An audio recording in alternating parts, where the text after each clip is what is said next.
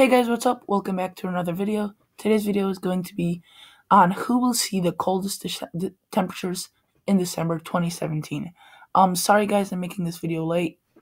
I plan to get it out a little bit earlier, somewhere around the beginning of December, like December 1st or 2nd. But unfortunately, I had a lot of school activities after school, so I couldn't really do the video, couldn't record it and post it. So forgive me that. I'll try getting it out as fast as possible. So first we got to look at the NAO, and for those that don't know what the NAO is, it's pretty much just if whether it's going to be cold in the east. If it's negative, then the NAO's if it's negative NAO, then it's going to be cold in the east, warm in the west. If it's a positive NAO, it's going to be cold in the west, warm in the east. So pretty much opposites. And as you can see, for the next several weeks, the predicted NAO is negative. So what does a negative mean? Negative means blocking highs and they're cold highs. So again, in this picture, this is a very strong negative NAO, and usually they don't. I don't think that this NAO that's going to be negative is going to be this strong and penetrate so far down into south. All the time. I think it will penetrate down into south on several occasions, but I don't think it's just going to penetrate all the time, being cold all the time in the south.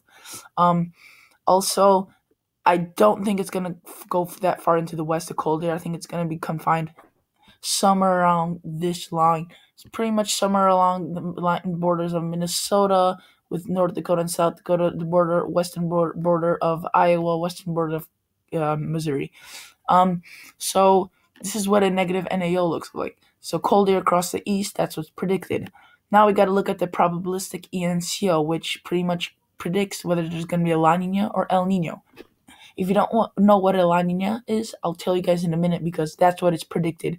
You could see La Nina conditions are predicted to continue 65 to 75% chance, at least through the Northern Hemisphere winter 2017-2018, with a continuation during the spring, but we're worried about December.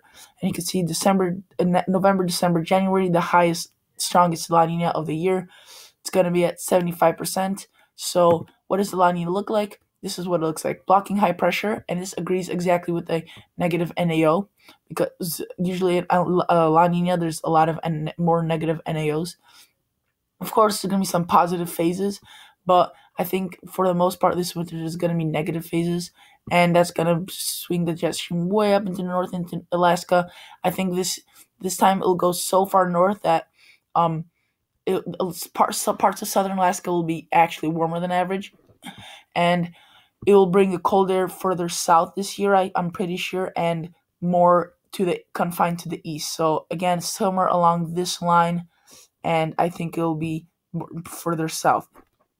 So I also do think that the cold air will be more to the east this year, not as much to the west with the La Nina pattern. But I do think it's going to be dry and warm across the southwest, and I don't think it's going to be dry and warm across the southeast. I think it's going to be cooler and wetter, so more snowstorms possible for the south and the northeast and the Midwest.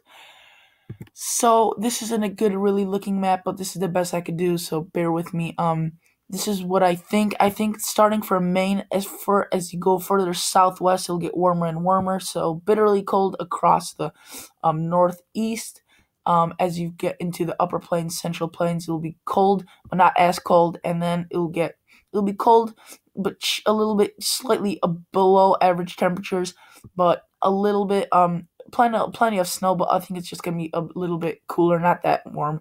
And then across the southwest, it's gonna be it's just gonna be warmer than average. And if you're on any of these borderline colors, that if you say live in Des Moines, Iowa, and you're on the line of the borders, then you're just pretty much, you could be just depending on the La Nina, because we don't really know exactly where the lines are going to be, exactly where the fronts are going to pass through.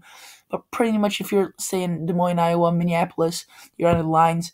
So I would say that you guys would more likely to see, I can't really say anything because I don't know, but you could be either colder than average or much colder than average, and it's just up to the weather to decide pretty much. This is just what the statistics are saying, guys, for now. So I would like to also show you one last thing that other than the NAO and ENCO outlook is going to give to us, just pretty much a temperature anomaly that's predicted. Because of that, you could see cold temperatures are going to be across the east with some moderation, especially to the west. But if you look at mainly, there's going to be some warm air, but most of the time it's going to be cold shots passing through. And seeing right now it's warm in the south, but there's another cold front that's going to be passing through with most likely some snow. So a lot of snow events, a lot of Alberta Clippers, and those can turn into nor'easters. So that's always exciting. Thank you guys so much for watching. Please consider subscribing and liking the video. See you guys in the next episode.